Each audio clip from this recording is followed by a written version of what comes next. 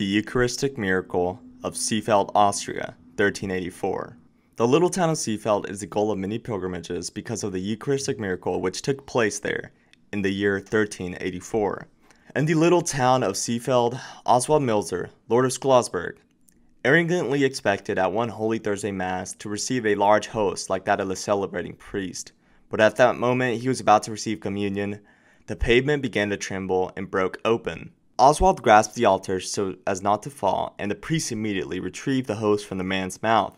The trembling stopped, and living blood began to flow from the host. There were many witnesses of the miracle, and very soon the news spread throughout the whole nation. The Emperor Maximilian I himself was very devoted to the miracle. Today one can visit the Church of Saint Oswald, where the precious relic of the host, stained with blood, is exposed, and can also view many paintings depicting the miracle.